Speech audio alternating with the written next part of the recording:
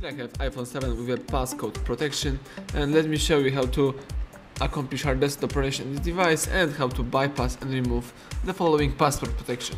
So at the very beginning, let me connect my device to a PC by using a special cable. Let's do it.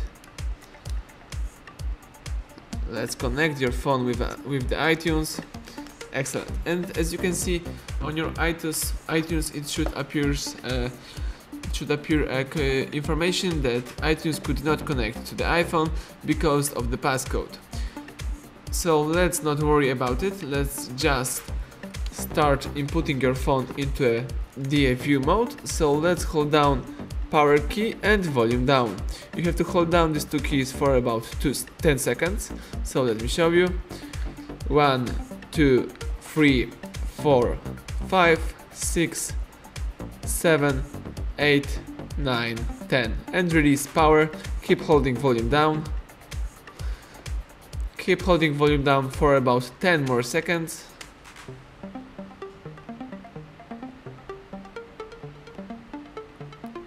And then you can release volume down. Okay, so let's go to your iTunes, and here this information should be on your screen. Let's just tap cancel. And as you can see, iTunes had detected an iPhone in recovery mode. You must restore this iPhone before it can be used with iTunes, so that's what we need. Let's just tap OK, and here you have a restore iPhone button. Let's choose it. And now the device is asking you if you are sure that you want to erase all your personal information and customize settings. So if you would like to perform a factory reset operation, so that's what we need. Let's tap restore and update right here. Now the phone is extracting software. The whole operation should take a while, so be patient, wait until it's finished. And as you can see on your screen, iTunes is preparing to restore the software on this iPhone. So let's just wait.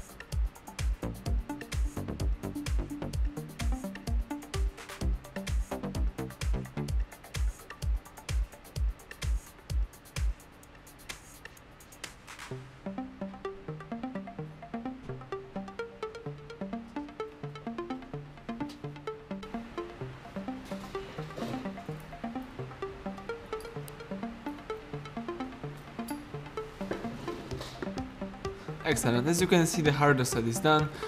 And as you may also observe, there is no password protection, so you can start easily activate your phone.